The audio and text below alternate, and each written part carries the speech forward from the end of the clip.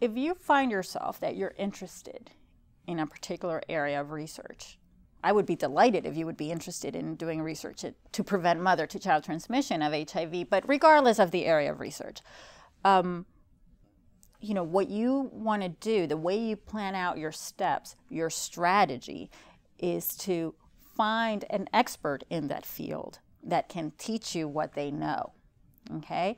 So when I went to get my PhD, I knew I wanted to do research in HIV.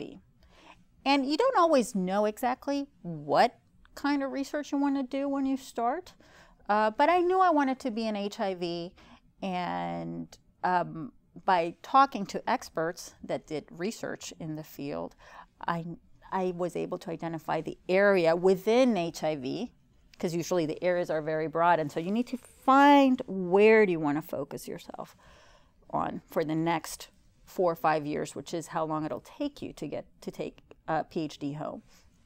So I found a wonderful advisor. Her name was Mary Kay Howitt, and she taught me what she learned.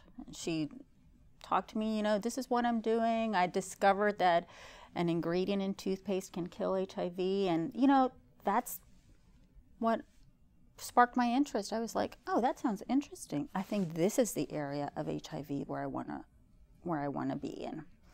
And so you work with experts to develop the research project, and then you, with your own hands, then build it up into what could potentially become a solution in the future.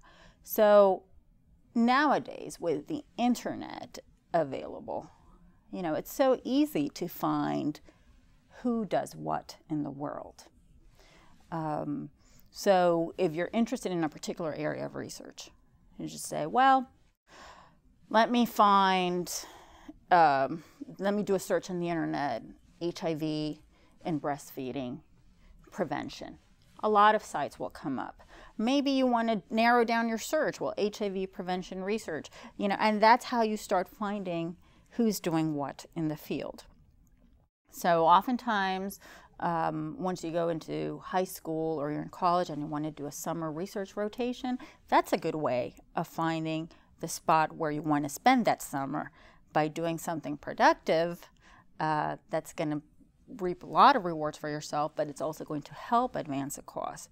And the good thing is that whenever you do research in an academic research lab, you'll get credit for it forever. Because one thing, when you do research, you have to publish it, because otherwise nobody's going to know what you discovered.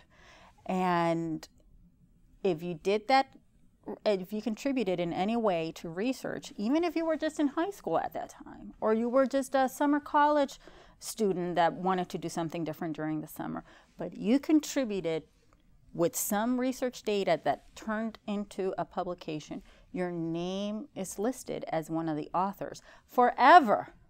And that's a credit to you. That paper couldn't have ever been published without your contribution, because you helped to make it a reality. And that's how people know, hey, look at this new discovery. Let's see how we develop this into a solution. Or let's see what's the next step in this research process. So I strongly encourage if you have an interest in research or science, you know, it's never too early.